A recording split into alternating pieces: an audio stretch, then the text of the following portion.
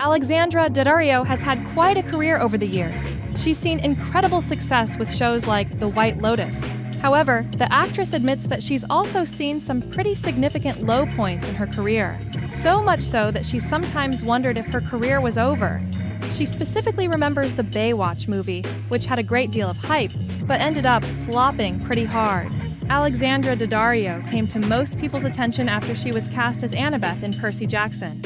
Since then, she's never seemed to have trouble finding work, but she admits to Man of Many that there have been times she's been worried about that.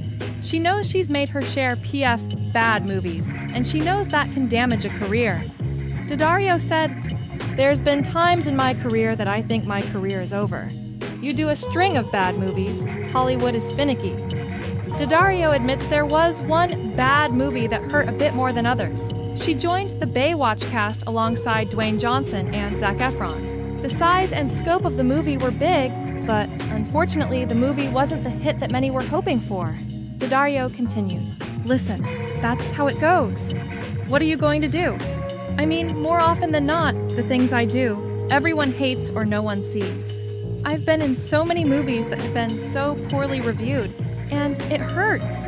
Baywatch was very sad for me because there was so much hinging on it. It was so big, and you have your face on every billboard, and then it just didn't work, and that was painful. But life goes on. I'm lucky to have that experience.